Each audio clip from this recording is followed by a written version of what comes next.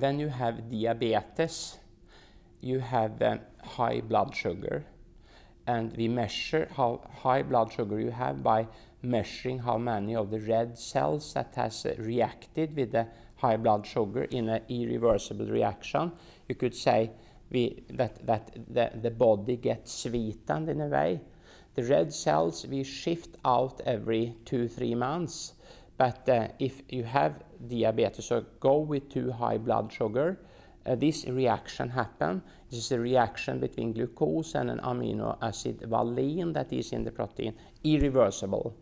And normal people should have around 4% of the red cells sweetened by this reaction, but diabetes most often have 10%.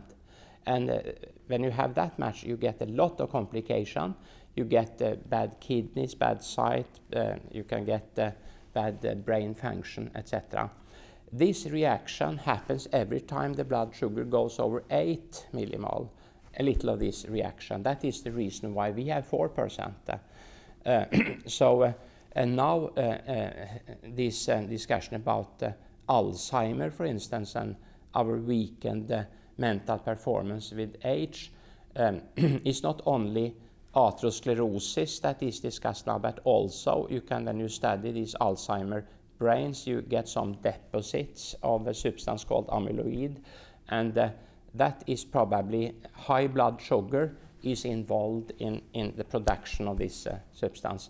So it's important to keep the blood sugar not swinging too much, because when it goes up, a little of this irreversible reaction happens, and with the blood we can shift out all the time, but not the brain and other organs.